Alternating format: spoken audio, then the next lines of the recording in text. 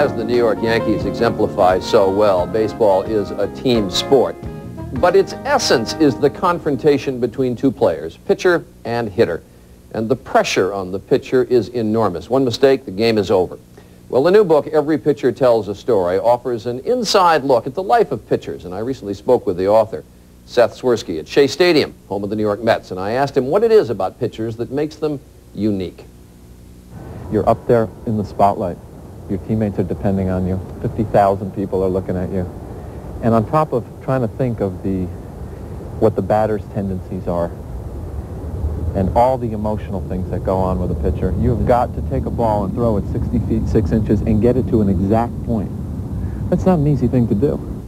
Major league pitchers, in their own words, on being major league pitchers. Jamie Moyer talked about how alone it is to be on that mound with everybody watching you, and you have to really come up with the goods. The mound is an 18-foot circle, which I consider my office. I do feel alone because ultimately I have the final say in what pitch is thrown. And then the pitcher who will be remembered forever just for one thing, which is giving up McGuire's 70th. That was Carl Pavano for the Montreal Expos. He'd sat there game after game saying, if I get in, I'm going to go after him. That's right. He said, I was going to challenge McGuire and I was going to beat him. And I got up to the mound and I threw him a pitch. Then he says, crack, gone, 70. The rest is history. The most interesting letter of all, I thought, came from a pitcher, not about his pitching, but about something he witnessed, Mace Brown. Mace Brown was a rookie pitcher for the Pittsburgh Pirates in 1935. Babe Ruth hit his final home run for the Boston Braves. As Babe Ruth rounded the bases, he didn't go back into the Braves dugout, his home team. He went into the Pirates dugout, inexplicably, and sat next to this young rookie pitcher, Mace Brown. I asked Mace Brown, what did the Babe say to you? And Mace Brown wrote, the Babe said, boy, that last one felt really good.